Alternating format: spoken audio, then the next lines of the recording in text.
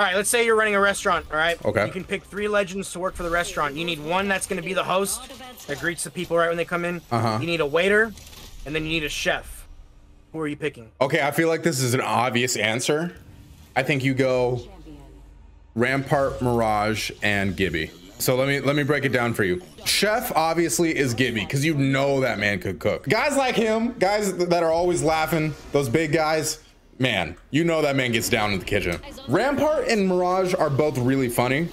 Although I think if I had to switch out one of them, I would switch out Mirage for Wattson, because honestly, bro, she is just so charming and cute. The one thing I would worry about is that Wattson would have a hard time dealing with shitty customers.